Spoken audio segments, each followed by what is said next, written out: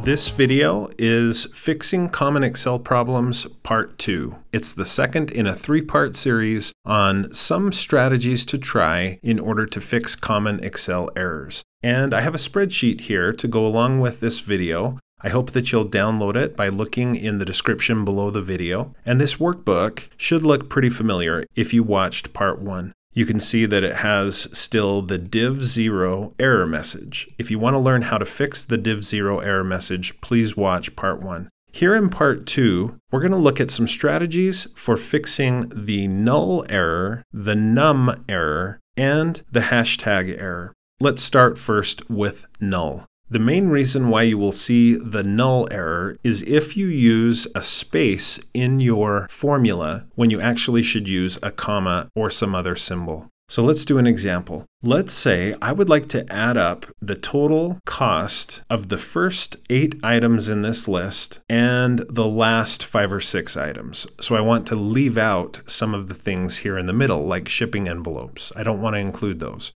So to do this, I'm going to go here off to the right. Let's just say G4. It doesn't have to be there though. And I'll type equals. So this cell equals the sum of what? Well, I'll put in a left parenthesis, and then I'm going to click and drag. I could type the cell references here, but I'll just click and drag to get the first 8 or so items in this list. Okay, so I want to add that, but I also want it to add, let's say, erasers on down. So let's say here in the formula, I put a space, and then I go down to erasers, and I click and drag and get the remaining items. So back up here on my formula, you can see what it looks like. I'll tap enter or return on the keyboard, but it gives me a null error. Now the reason for that is because of this space here.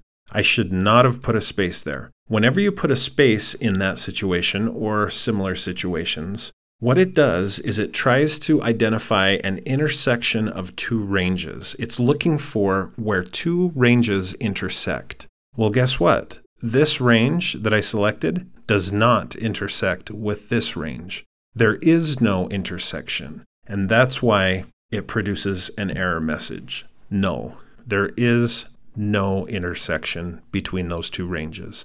So instead of a space, what I really meant to do and should have done was put a comma. Now if I tap enter on the keyboard, it's adding up this range and it's adding up that range and putting them together, and it gives me 1757. So if you do see this null error, double check your formula, make sure you're using the proper symbols and don't have extra spaces. Many times that will solve the error.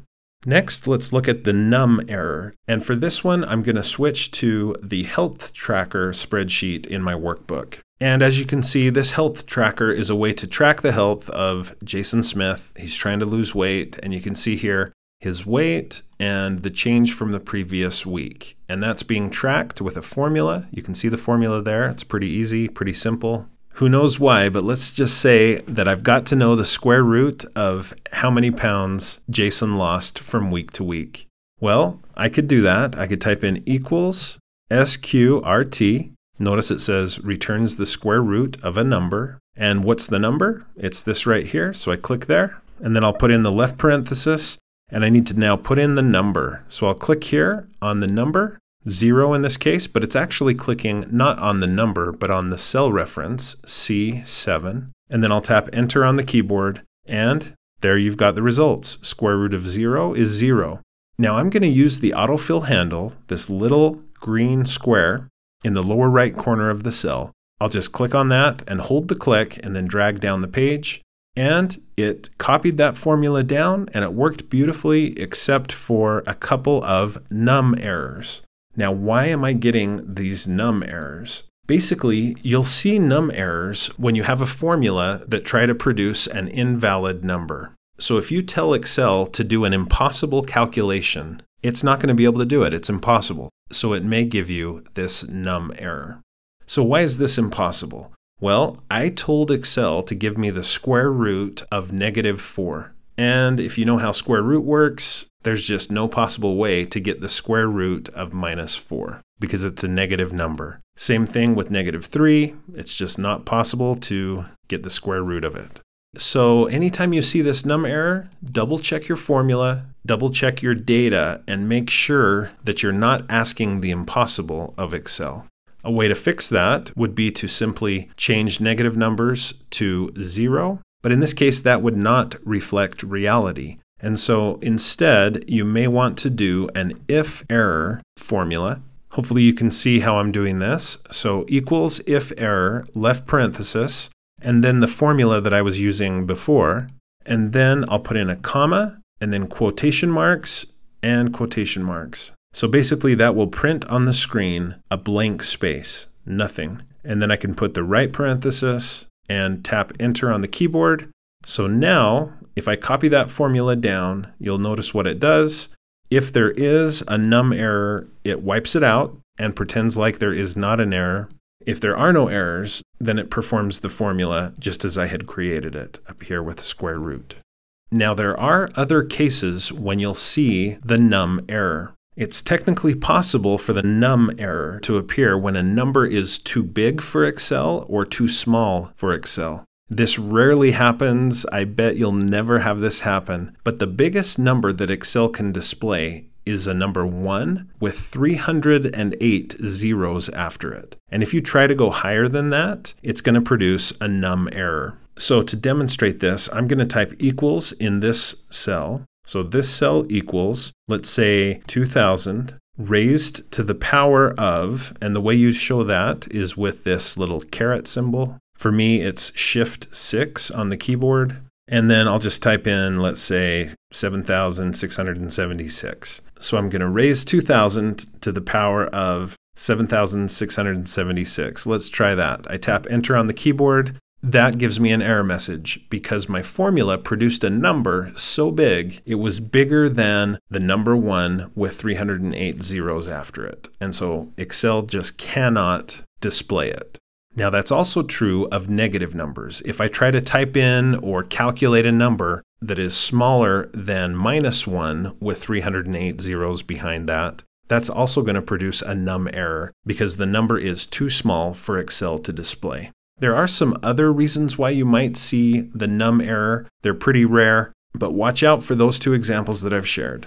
The third error message that we're going to look at in this video is pretty simple, pretty easy, and very common. And I'm going to use this third spreadsheet, the movie inventory spreadsheet. So here I have a list of movies and the cost that was paid to buy these movies in DVD format. So I'm going to go down here to the bottom underneath them, and I would like to get a grand total. So I'll just go up here and use this auto sum button here on the home tab, home ribbon, in the editing group. I can just click that and it will auto sum everything in that column. I tap enter on the keyboard, but look, I get this terrible, ugly looking hashtag error. Now, the reason for this is very simple and the fix is very simple. What this symbol means is simply that Excel cannot fit the contents of this cell in the space provided. And you'll notice if I go up here to the column letter D, I'm going to go to the line between D and E. I can click and drag and I can make that even more narrow if I want. And if I do that, notice that the text that was there before turns into hashtags. So that shows that it's really just about space. It's about being able to display the contents of the cell. The solution for this is super easy. All you have to do is click and drag to provide more space for that column. And that way the contents of all of these cells show up and can fit in the space provided. There is an even easier way to do this. All you would have to do is double click on the line between D and E in this case. So just double click and that automatically resizes the column to the perfect width so that everything can be displayed. So we've looked at 3 common error messages, null, num, and the hashtag error, and I've shown you some of the best techniques for resolving those errors. Watch for part 3 in this series where I'll cover the ref error and the value error. If you found this tutorial to be helpful, please like, follow, and subscribe. And when you do subscribe, click the bell next to the subscribe button. If you do, you'll be notified whenever I post another video. If you'd like to support my channel, become a supporter of mine through my Patreon account, and you'll see a link to that in the description below.